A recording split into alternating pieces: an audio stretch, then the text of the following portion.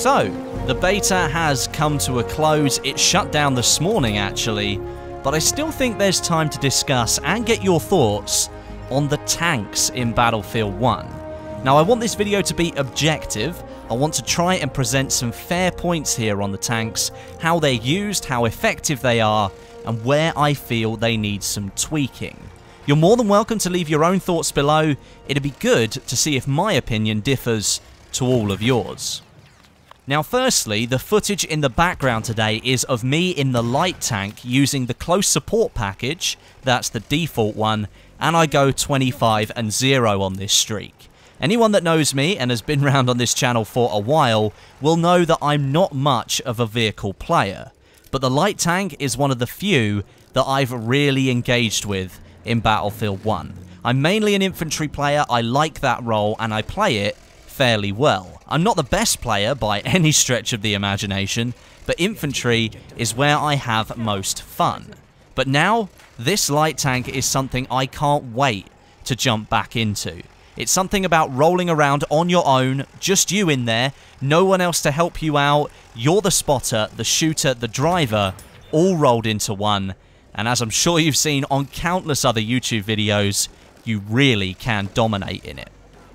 Right, now onto the issue of the tanks in the beta itself. My first point is going to be the map, Sinai Desert. In the alpha, we played on St. Quentin Scar, which was a much more well-rounded map, more inclusive of all different types of combat. Each capture point was well fleshed out with buildings and alleyways for infantry, pathways for tanks, and a good clearance for sky vehicles. With areas like the town and the ruined church, the infantry could use the cover to flank a vehicle and perhaps do damage to a point where the tank can't see them. Sinai Desert doesn't offer that same style of combat, or rather it does, but just not all over the map.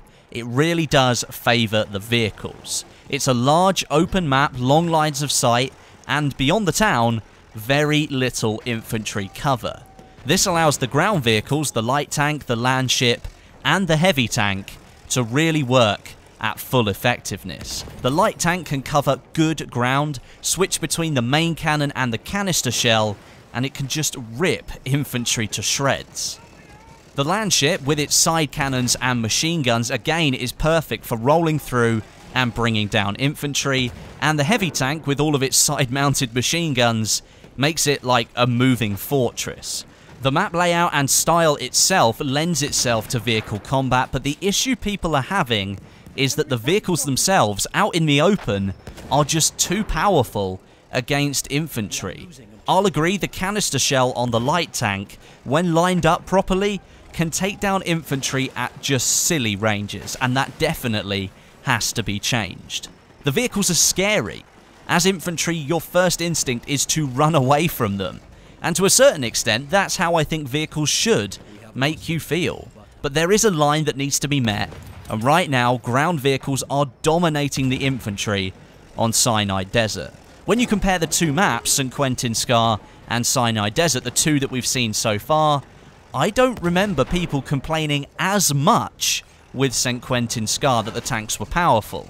Yes, people did mention that tanking suddenly made you a huge threat to infantry, more so than it did in Battlefield 4, but I feel the maps that we've seen allow us to see the tank's power in different scenarios. Maybe the choice of beta map now becomes very much clearer. DICE needed to know whether the tanks needed balancing or tweaking, and clearly the reaction from players is that the tanks are very powerful. But is it just that the tanks are powerful though? Are they a cut above the rest, or are we missing an ingredient to the pie here?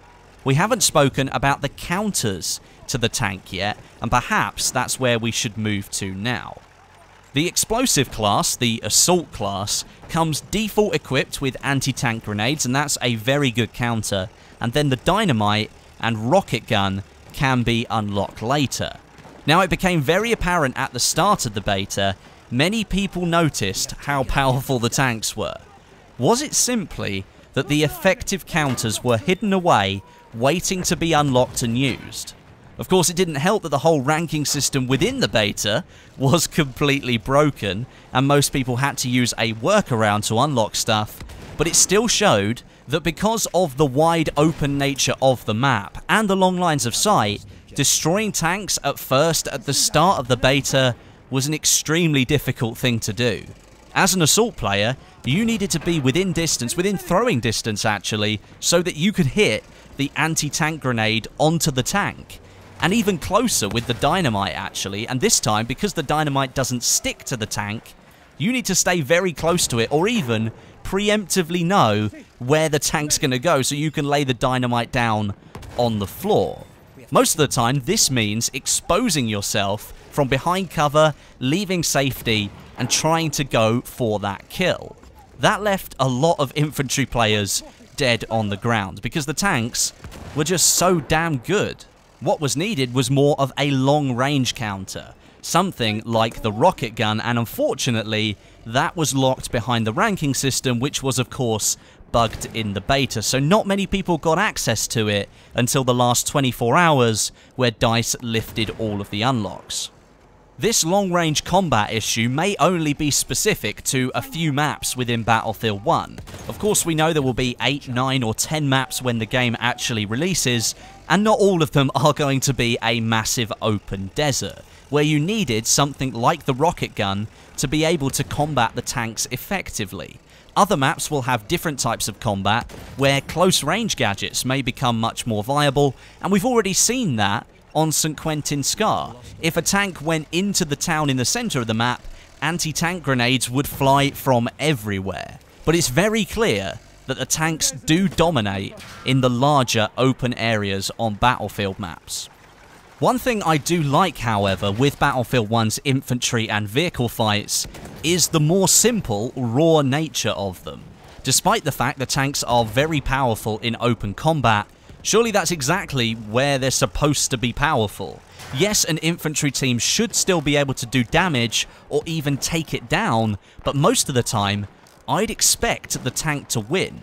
Where I think people's frustration was coming from was either there weren't a few good ways to destroy or combat the tanks, with the gadgets needed being locked away, or the ways to combat the tanks were too weak. For example, the K-bullets on the Scout class on light tanks would do, at most, about 7 or 8 damage. You only get 5 K-bullets, that's a maximum damage of 35 to 40, which really isn't much when you think about it. The poor support class was reduced to only using light anti-tank grenades, not the big one, the small one, and going on a resupply mission to keep himself topped up, lobbing them over cover, and the medic only really had the high explosive grenade attachments for the rifles.